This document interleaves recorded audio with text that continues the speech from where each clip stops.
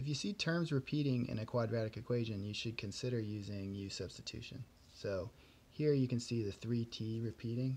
We're going to say that u equals 3t, and then we're going to rewrite that equation. So u squared minus 5u minus 14 equals 0. Now that's a lot easier to factor. U minus 7, u plus 2 equals 0.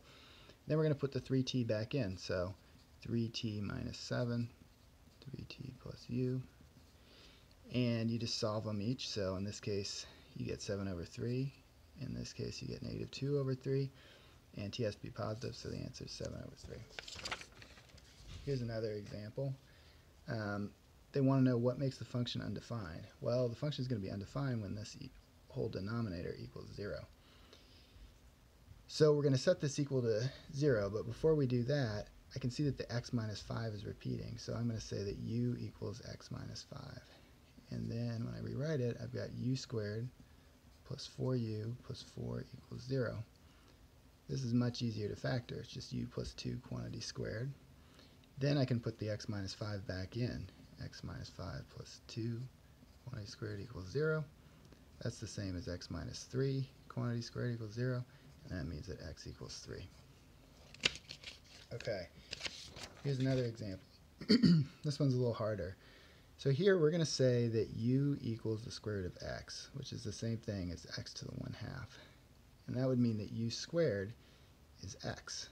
So now we can rewrite this as u squared minus 2u minus 3 equals 0. And that's, again, quite a bit easier to factor. So you get this. Now we can put our u back in. So we have square root of x minus 3, square root of x plus 1.